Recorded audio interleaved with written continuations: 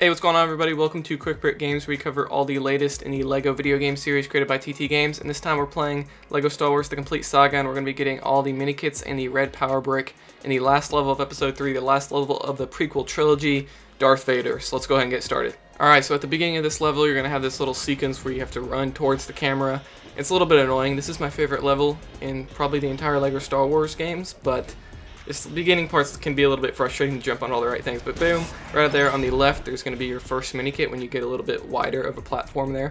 So in the next room where you're timed, go over here to the left and use the force on these two little switches or knobs, whatever you want to call them. That will cause the glass to break there, and there will be a Minikit behind there. Then next up is we're going to go for the red power brick to give you that precious extra that you want. So here use an R2-D2 droid. I like that panel on the wall. Like, the R2-D2 panels and C-3PO panels don't really look like that anywhere else. But right there on top of that table, that's going to be your red power brick for the level. So there you go. And then moving on, more Minikits, you use the force on that little switch, and inside there is going to be the next Minikit.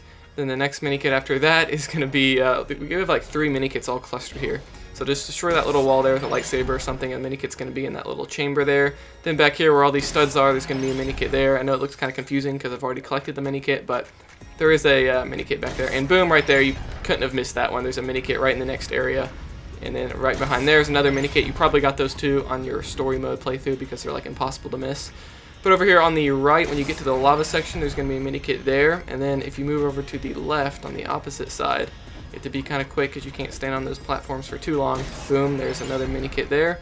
And then there's just one more Minikit left we need to get, so get on top of this big tower thing, whatever you want to call it, and use an R2-D2 droid or a Jango Fett to grapple over there, or fly over there I should say, and that will be the last Minikit. So that's all the Minikits for the prequel trilogy of LEGO Star Wars, and we're going to be moving on to the original trilogy here soon, so be sure to subscribe to be notified right when the newest videos come out, and like this video if you enjoyed it, or if it helped you, collect all the Minikits, and I'll see you guys next time.